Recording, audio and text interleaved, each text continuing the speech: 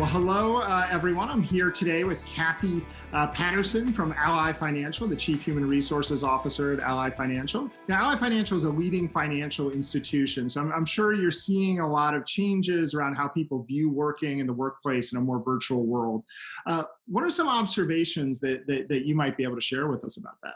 Adam, the one thing at Ally that I think we've done well is there's just an acknowledgement that their home life and work life has always been intertwined. And most of us live a very full and somewhat sloppy life.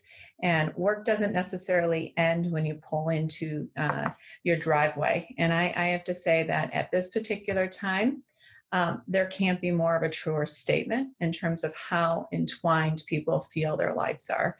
And some of the observations we have is everyone's experiencing this time very differently. Some are thrilled to be working from home and love the autonomy and love the flexibility, while others miss and crave that interaction from their teammates. And some are just, really struggling. They have, multiple worlds under one roof, and one of it is homeschooling their kids. So, we've seen a variety of experiences. Employees are all sort of, going through a different sort of change curve. And, the best thing we're trying to do at Ally as HR professionals is really understanding and looking at it from a lens of caring and trying to get a better sense of where are those pressure points and how can we acknowledge it, be empathetic, and provide the right level of support. Personally, I have 3 children and my husband's working, and my house has never been so crowded. And so, this has been a time in which I think it's really drawn a level of empathy from leaders of all levels to really think about how to manage and support their employee group. Talk a little bit about empathetic leadership then. What does that mean to Ally Financial and the importance of empathy there? I've been asked a couple of times the question of how are you creating a level of engagement and connection? How are leaders leading during this window of time?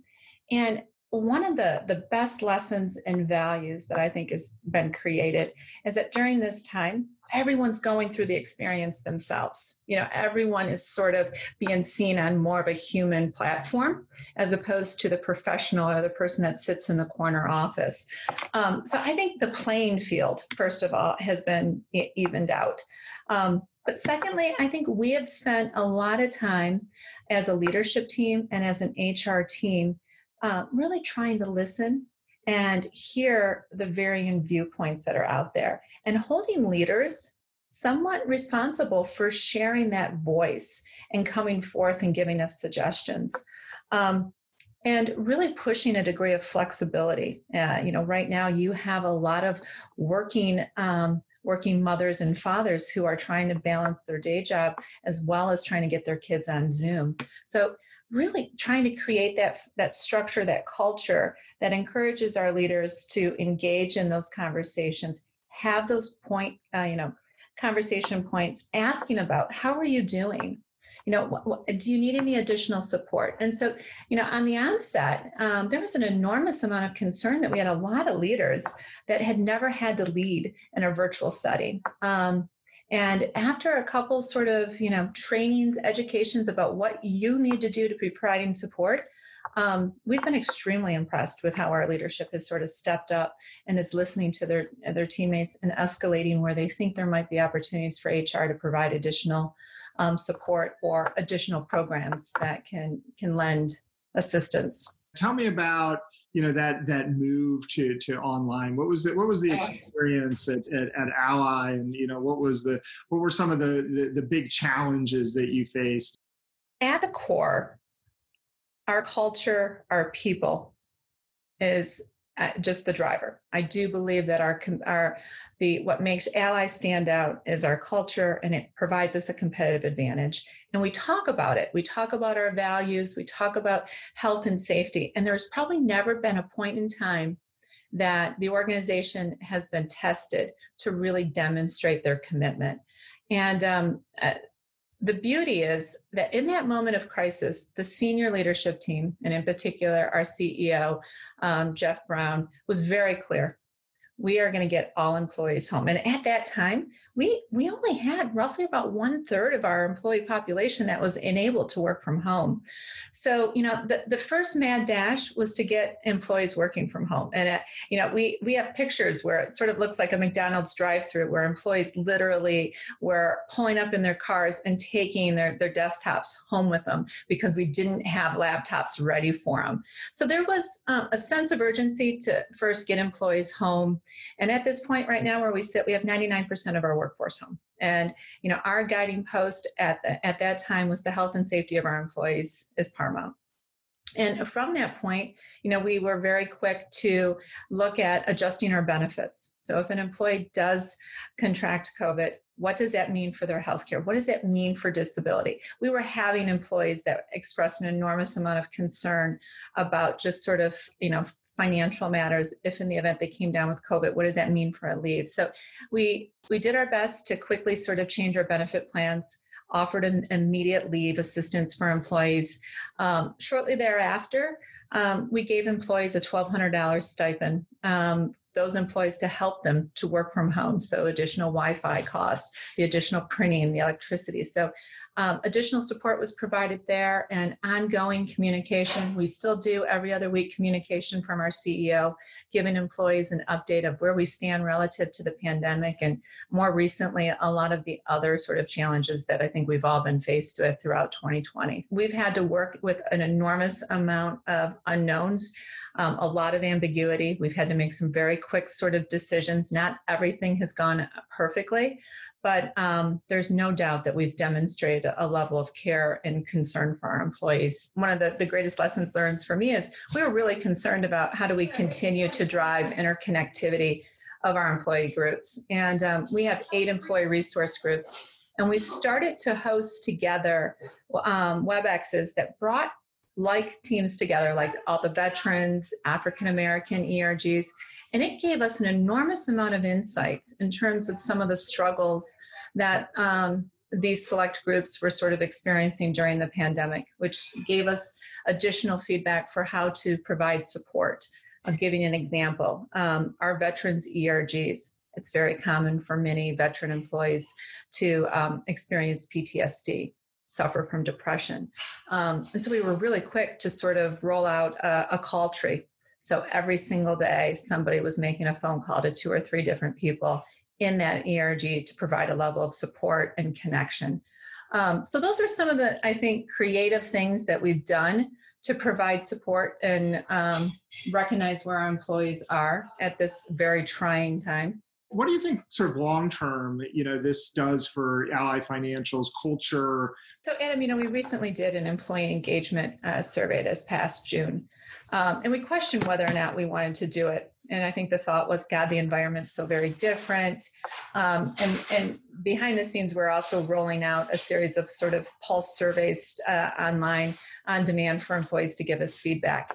Our employee engagement scores went up 7 points. And they went up because of the level of support and resources and the connectivity and the sense of belonging that they felt in terms of our response. And it demonstrates that, this isn't just a company that puts these beautiful words out there that employees come first and we care, and it's about the care factor, driving personal and professional connections.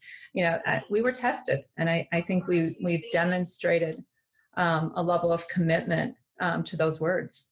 You alluded to this a few moments ago. It's not just the COVID crisis. There are more crises, more upheaval, diversity, inclusion, has really sort of risen to the fore. How have you been managing that, in the middle of a pandemic as well? So what's the experience been like that? What are some of the innovations maybe that you're working on that front? So 2020 has definitely been a very unusual and challenging year. And I feel like the social unrest was one more item that we needed to be really sensitive to as it relates to the way in which our employees were feeling in light of the George Floyd. We do have operations sitting in Minneapolis. Fortunately, D&I has been part of our fabric. We have been on this journey for at least 4 or 5 years. We have made a lot of progress. We have a very broad definition for diversity and inclusion. And as I mentioned earlier, 8 employee resource groups that are open to all employees across, that have like a real clear sort of, focus in terms of how they're supporting and driving representation and engagement within their area. But there's no doubt that there was a need for us to act quickly. And one of the things that we've done that I think created a greater level of understanding across the various employee groups is a Let's Talk About It series.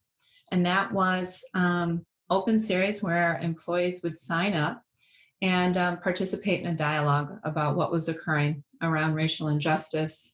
And the emotions were raw. I mean, Adam, you want to talk about bringing your whole self into work. These were sessions with, anywhere between 25 to 30 employees, really talking about their personal experiences. Black mothers talking about the fear for the safety of their sons and, what that might mean. It was volunteer, so it wasn't a mandatory session. And we have close to about 8,500 employees. We had 4,000 attend those sessions. And each one had a little bit of a different flavor. But that was one thing that we did rather quickly, sort of in response, was to create a container and allow employees to engage in conversations. And since then, we've done a lot as it relates to broadening education on very sensitive topics. We've also have put together additional cross-functional teams to really look at what we can do more so for financial and social equity. And is there more that we can be doing internally with our customer base, with our suppliers to, lift and do more for our Black and Brown employees? So that's the next phase. But the beauty is, I think people are having conversations and people are listening, and the dialogue has been healthy. Does it feel at Ally like it's a very different organization than it was 6 months ago? Or? It is. That's a great question. Do I feel like it's a different organization? There are definitely clearer priorities. So I think the culture is probably what has positioned us well to respond quickly to the events in 2020. So from that standpoint, the sense of connectivity, the belonging is still there. But there has been a focus on essentialism and a greater focus around, do we really need to do that? Does that really make sense? Does it, so our priorities have shifted. The financial plan that we once put in place at the beginning of the year looks very different. So the work that we're engaged in and the thought process around it is different. But I would say the connectivity that you have and sort of the value system has remained it remains sort of the backbone of the organization. It's probably been strengthened, if anything, Adam. So we've at ExecOnline, we've had the honor of partnering with you through our accelerated development program.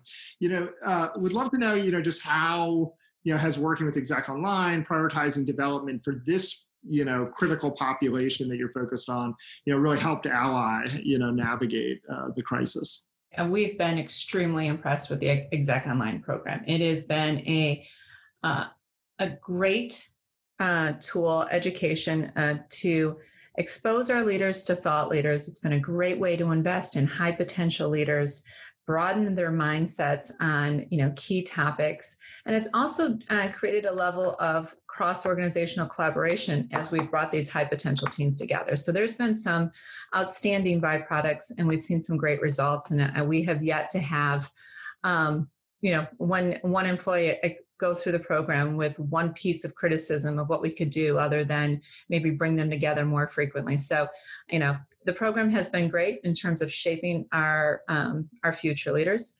I think the other part that's been wonderful is there's been so much that we've had to suspend as a result of, the lack of face-to-face engagements. And so the fact that the program's virtual was a wonderful way to continue to invest with our teammates. And many of the leaders that's on the front lines right now, sort of driving our response, participated previously. So there's no doubt that there's been some great learnings from the program that has helped us sort of shape that next level leadership. How do you think that this crisis, kind of changes how you view, if it does, kind of leadership development and how you're going to approach that going forward? God, Adam, I'm gonna take your question a little broader. There hasn't been anything within HR that we haven't had to reimagine and think about doing differently. How do we hire? How do we onboard? How do we bring people into the workplace that's never even been in the workplace? How do we continue to interview and bring somebody in that we've never had any contact with? We had a class of about 120 interns that we wanted to follow through in our commitment. So how do we create an experience for them that allowed them to better themselves, especially in a year in which I think everything got canceled for them. So, a training and development was another item that had to be quickly reshifted from face-to-face to online. And I would say, if anything, it's been a great way to sort of catch, I think, corporate America up to speed in terms of the way in which people learn, more of a distributed learning model, more sort of in chunks, in bites, the ability to bring people together virtually. And so, I think it's forced us to sort of revisit and catch up in terms of how development should be. Now, that's not to say that there's not opportunities for face-to-face training. And there are topics that are definitely probably better to be trained that way. But our default was always face-to-face. As opposed to sort of thinking about how we can do it virtually. And, there's no doubt as we move forward, the ability to expose our teammates to programs that bring people from across the world together virtually, thought leaders that they would not normally be exposed to. I think it's opened our eyes, and I think you'll see us to continue on this platform, but recognizing that there will be classes that will be probably better served face-to-face. But even our frontline training that originally we told ourselves that, no, collectors need to be in the office to learn how to do this, to sit next to another collector. We've learned how to do that virtually as a result of this pandemic. So it has forced us, I talked about essentialism earlier, but it's also forced us to really think about how to become more digital. How can we be a little bit more efficient with our resources? What have you learned personally, as you've, kind of been directing all of this? I'm presuming you've directed most of this from your own home, as you've been going forward, but what have you sort of taken personally? The work it's probably been more stress and more heaviness on my shoulders in the last 6 or 7 months than I've experienced over my career. And it's probably because of the fact that there wasn't a clear blueprint. There wasn't somebody to reach out to sort of that, has wisdom on this. I've joked a couple of times at them. They're like, what's your biggest lesson learned? I'm like, our pandemic plan was not very good. You know what I mean? Like, we all have these great sort of business continuity plans. And, I've looked at it once and I'm like, okay, this is not going to get us anywhere.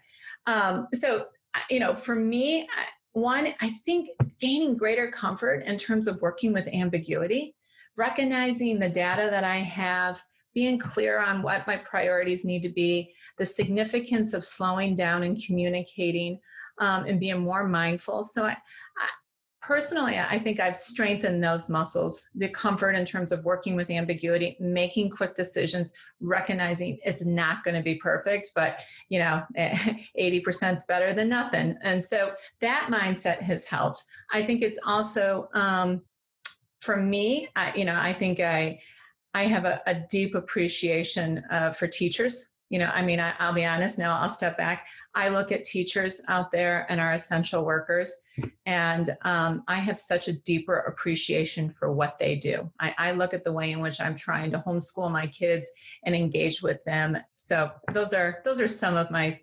immediate sort of takeaways. I do believe that all in all, we will end up better at the end of this pandemic. And I keep reminding myself, this is just a moment in time. We will be stronger. We're resilient. So there's a point of sort of looking for the gratitude and looking for the good. And we've talked about a few things that I think, that has brought about as a result of this pandemic. I think we're working smarter. I think, some people are learning how to create greater boundaries. So there's some good that's going to, I think, come from this really unusual year. Thank you again, Kathie, for participating in our series, Stories from the HR Frontlines, and really enjoyed having this conversation with you today.